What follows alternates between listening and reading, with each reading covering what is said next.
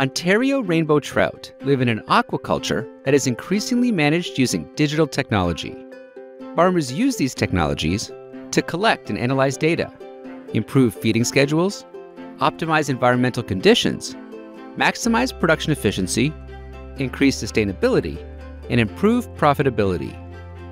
The most commonly used technologies are production management software, feeding monitoring equipment, automatic fish counting equipment, weather stations, and digital microscopes. These technologies are used regularly and often by a significant proportion of farmers.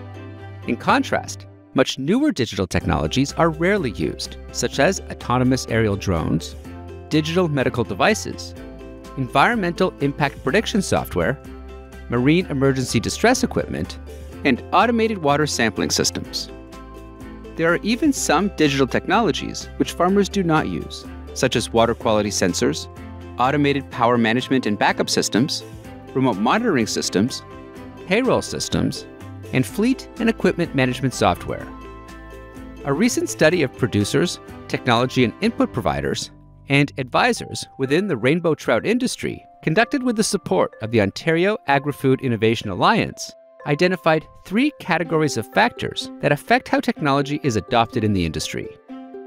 The first category emphasizes a shortage of individuals with specialized skills and concerns about data security and privacy that make producers apprehensive about embracing digital solutions.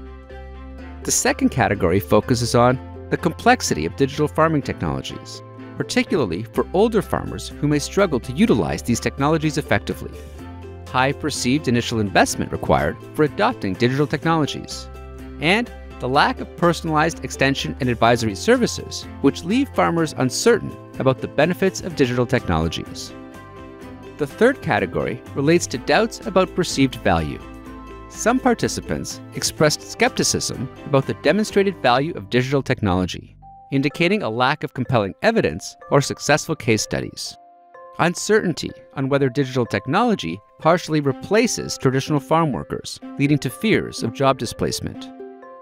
Finally, uncertainty on whether digital technologies could ultimately increase production costs, adding financial pressure to an intricate industry.